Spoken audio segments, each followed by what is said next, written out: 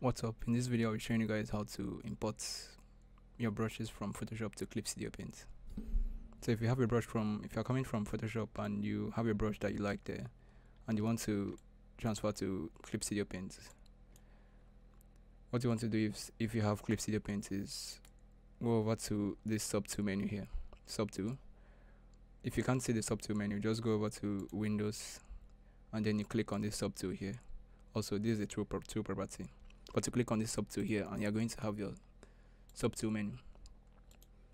Then you go over to this settings here and then you click on it and then you click on import sub-tool.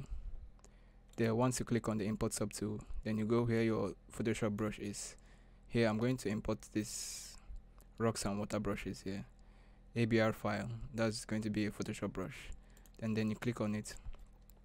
Also note that you won't be able to click as many brushes as you want to import. You have to import them one by one.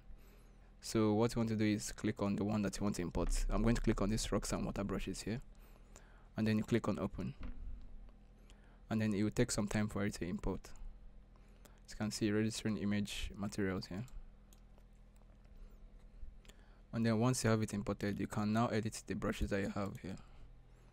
So as you can see here, you have these brushes here.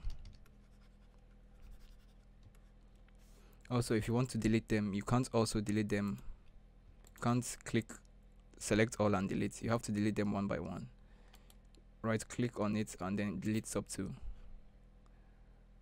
That's how you delete it. Or you click on the sub-tool that you want to delete and then go over to this delete button here and then you delete it. Also, if you want to change the name of your sub-tool, you can right click on the sub-tool and go to the sub-tool group settings, and then you can change the name of the brushes that you want. Also, the name of the brushes here, if you want to change the name of the brushes, you can right click on it, go to sub-tool settings here, and then you change the name from this to whatever name you want, maybe rocks,